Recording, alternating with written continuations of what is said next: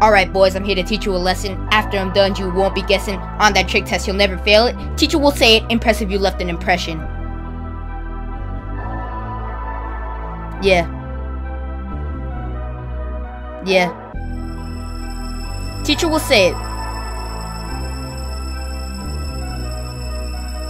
Teacher will say it. Impressive, you left an impression.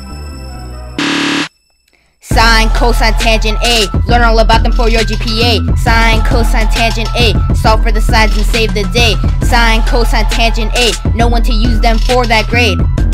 Okay? Okay. Let's begin with sine, which you will use. It goes opposite over hypotenuse. Moving on to the cosine function. Adjacent over hypotenuse, that's not an assumption. Next comes tangent, it's kind of fun. Put opposite over adjacent and then you're done. You'll need it to see it and read it to believe it, so beat it and lead it, that test you'll exceed it. Yeah.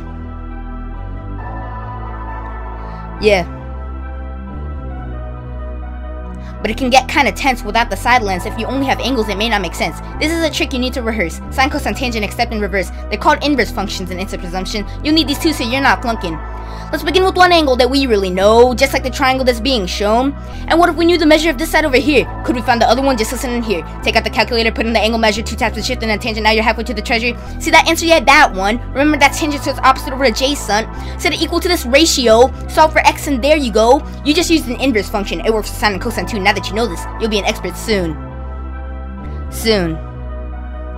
Trig.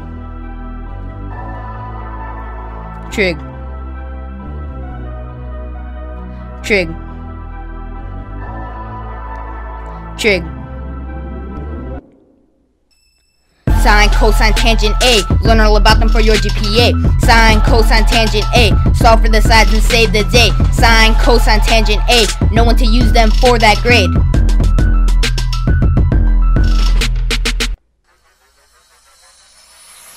Now that you know what the trig functions are, in that geometry class you'll be the star. And when the time comes you won't be uneasy, you'll be confident just like G-Easy. Just remember that these functions for triangles that are right, a 90-degree angle, right in clear sight. Now that you know what you need for that test, good luck. You the best.